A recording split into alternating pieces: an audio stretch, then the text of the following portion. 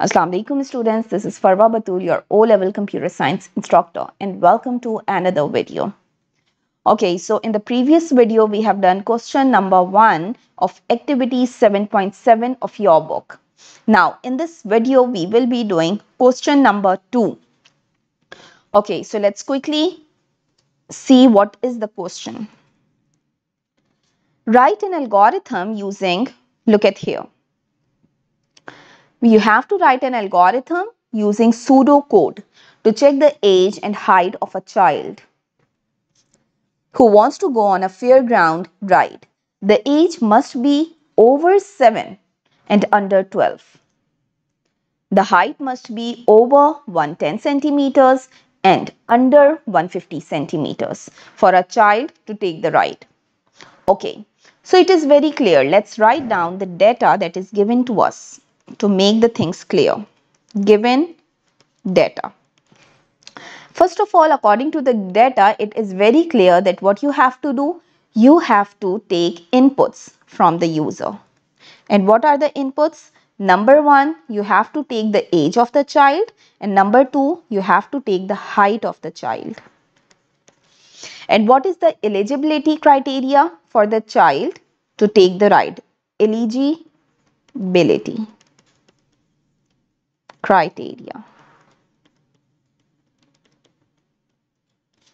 The eligibility criteria says that age of the child, let's make it a little thin. Okay. The age is or must be greater than 7 and less than 12. Only in this case, if the age is within 7 to 12, it means it must be 8, 9, 10 or 11. If the age is 8 or 9 or 10 or 11, only in that case the child will be eligible for the ride. And what is the eligibility criteria for the height of the child? The height must be greater than 110 centimeters because it is written that it must be over 110. Over means greater than and under means less than. So less than 150 centimeters. So height can be 120, 125, 137 or even if it is 149. Which is less than 150. So the child is eligible for the ride. Now let's write down opposite of it. That is a non-eligibility criteria. Why I'm writing this? To make the things clear for you when we will be writing the pseudocode. The non-eligibility criteria says that your age, if less than equals to 7.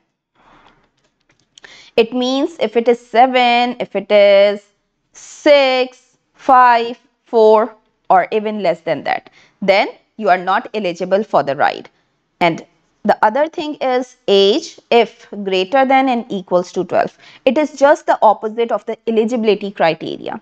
If age is 12, 13, 14 and so on, then child will not be eligible. Same goes for the height. For a height, if the height is less than equals to 110 centimeters, it means that if the height is 90 or 105 or even 110 or 109 and whatsoever, if it is less than equals to 110, then child is not eligible. And the other condition for height is if the height is greater than equals to 150. Let's suppose it is 155, it is 200 and whatsoever. Then child is not eligible. So these 4 conditions, if any of these conditions if any of these conditions becomes true, then the child cannot take the ride. But to take the ride for the eligibility, these conditions must be true and this condition must be true. Both the conditions needs to be true for a child to take the ride. But if it's a non-eligibility criteria, then if any of these conditions becomes true, then the child is not able to take the ride. Now, let's quickly move towards the pseudo code. Okay. You have to write an algorithm in form of pseudo code. So the first thing I will do here is to show the user an output message. Oh, sorry for this. Let's write it nicely. Output message to the user says that please enter. Let's take age of the child first. Of your, sorry for this. Okay. Age of your child. This is the output message that I have displayed on the screen for the user so that he will enter the age. Now, if the user inputs the age, we will save it in a variable named age. Next, we will use an if condition. And if condition, inside the if condition, we will write two conditions of the age that makes the child non-eligible. Yes. Now, quickly see this. For non-eligibility, either the age is less than equals to 7 or the age is greater than equals to 7. If any one of these conditions becomes true, the child is not eligible. So let's write down both the conditions in if statement. If the age is less than equals to 7, if this conditions becomes true, or if age is greater than equals to 12, or this condition becomes true. If any of these two conditions becomes true, what you will do, you will show a message, write down, then there will be a output message for the user. Oh, sorry for this. To tell the user child is not eligible.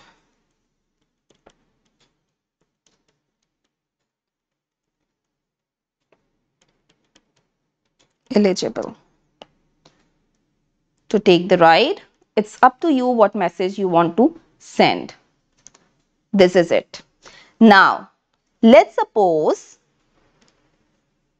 we have such an age that is greater than 7 and less than 12. Then both the conditions will become false. And if both of these two conditions becomes false, where we will go? We will go to else. And in else, what we will do? We will take input for the height of the user. Yes. So let's write down in else. We only go to else when the age is valid or age is eligible. So now let's take height of the child as an input. The second step. You can do this in various ways. I am using a nested if to write down the pseudo code for this example. But it's up to you how you are going to do the example. There are various ways to do one single thing in programming. Okay, now I am taking, once the age is valid, now I will be taking height of the child. I'll ask the user, please enter height of, sorry for this, please enter height of your child. So next you will ask for height. Now you will take height in an input variable named height. Again, you will be using an if condition over here. When we use another if inside one if, it is known as a nested if. If you don't know about nested if, go ahead. In my previous video, I have made one video on nested if statements. So you can also watch that. Now I will be writing another if here, and inside the if statement, I will write the conditions for non-eligibility. We know that if the height is less than equals to 110 or the height is greater than equals to 150 centimeters. In both the cases, either any one of these conditions becomes true, what would be the message? The message will be write down then and then write down an output message.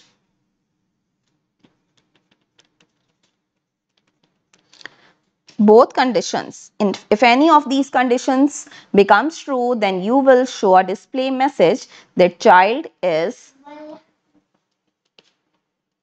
not eligible. Even if the age is eligible, but the height is not eligible, then you will be showing this message, child is not eligible. Okay. Okay. So in the other case, else, what you will do, else you know that if these conditions becomes false, then we know that the child is eligible. So you can write down an output message in else that child,